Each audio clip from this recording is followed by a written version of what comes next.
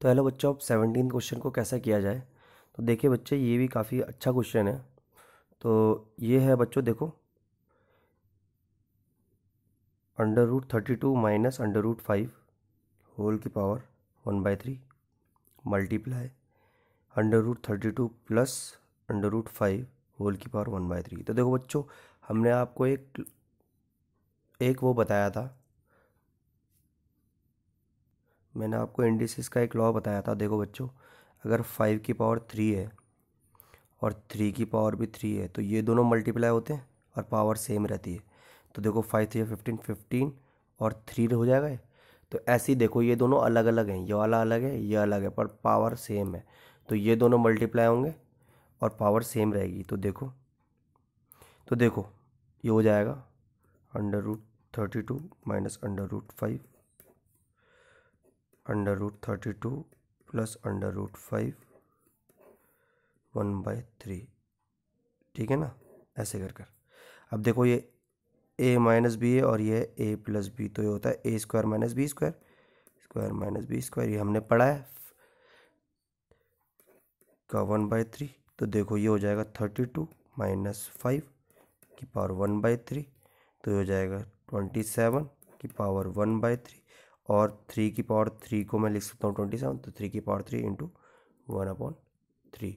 तो ये कट जाएगा 3 से 3, तो आंसर आ जाएगा मेरा 3। तो कितना इजी था ये क्वेश्चन। देखो, आपको अगर ये आइडेंटिटी नहीं पता होगा ना, तो आप नहीं कर पाओगे। ये क्वेश्चन बड़ा टफ हो जाएगा ये।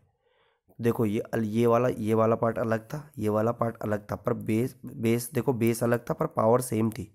तो मैंने बेस को मल्टीप्लाई कर लिया और पावर ऊपर एज इट इज़ आ गई। तो अब हम करेंगे सेकंड पार्ट इसका। देखो बच्चों, अब हम करेंगे 17 का सेकंड पार्ट। अब देखो बच्चों, ये काफ़ी अजीब सा क्वेश्चन लग रहा है। अब हमने मल्टीप्लिकेशन आपको सिखाया था कैसे होता है मल्टीप्लिकेशन।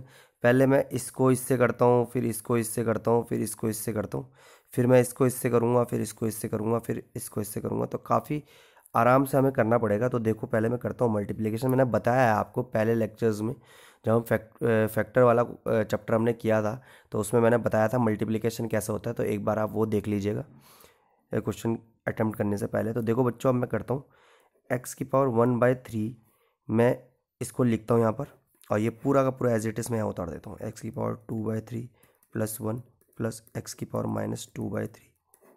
फिर अब मैं ये लिखता हूँ माइनस x की पावर -1/3।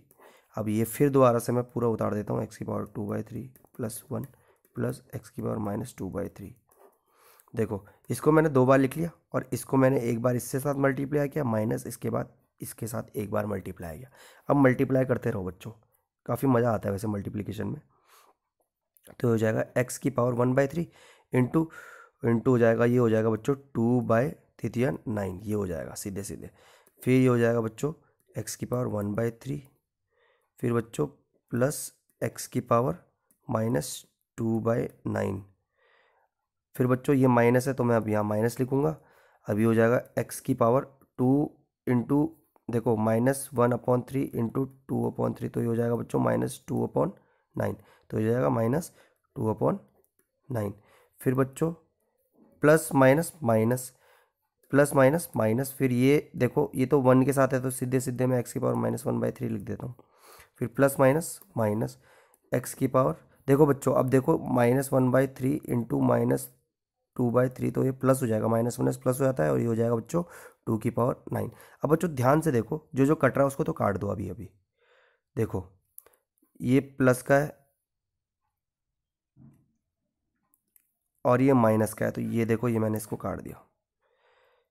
ठीक है, और देखो कुछ कट रहा है, और देखो कुछ कट रहा है। हाँ देखो, ये प्लस का, ये माइनस का, ये भी कट गया। और कुछ कट रहा है, और कुछ नहीं कट रहा। अब बच्चा बचा क्या हम पे, बचा x की पावर 1/3 माइनस x की पावर -1/3। अब बच्चों, अब ध्यान से देखो, ध्यान से देखो, इस माइनस को मैं प्लस कर सकता हूँ। x की पावर 1/3 -1/x की पावर 1/3 कर सकता हूँ इसको, बिल्कुल कर सकता हूँ। तो ये मेरा आ गया है। अब ध्यान से देखो बच्चों, ध्यान से देखो, अब मैं क्या कर सकता हूँ। अब देखिए अब मैं क्या करूँ, ध्यान से देखो। तो देखो माइनस कर रहा है नहीं, देखो माइनस कर रहा है, देखो ध्यान से देखो, माइनस कर रहा है। अब मैं क्या कर सकता हूँ, ध्यान से देखो। अब बच्चों देखो, अब जो आंसर है पीछे दिस, अब ये ऐसे कैसे आएगा, देखो बच्चों बड़े ध्यान से देखो कि बड़ा सोच समझ के मैंने एक बताया है कि अगर मैं एक एग्जांपल देता हूँ आपको, लेट सपोज अगर ये x के जगह ना 8⁻1/3 होता, ठीक है, माइनस 8⁻−1/3। अब ध्यान से देखो है क्या आएगा आंसर, ध्यान से देखो, बहुत कन्फ्यूज़न होता है ऐसे में। तो अगर मैं इसको लिख सकता हूँ 2⁻3 इंटू 1/3 माइनस 8⁻3 इंटू -1/3, कट गया देखो। तो यहाँ कितना बचा 2 और यहाँ बचा 1/2। तो देखो x क्या है, x -1/x। तो देखो ये इससे आप कंपेयर कर सकते हो, ऐसे कर कर आया है x -1/x। अगर मैं इसको एग्जाम्पल, ये एग्जाम्पल है, एग्जाम्पल दिया कि ये कैसे आया है यहाँ पर, तो अब आपको समझ में आ गया होगा कि ये कैसे आया है यहाँ पर। ओके बच्चों।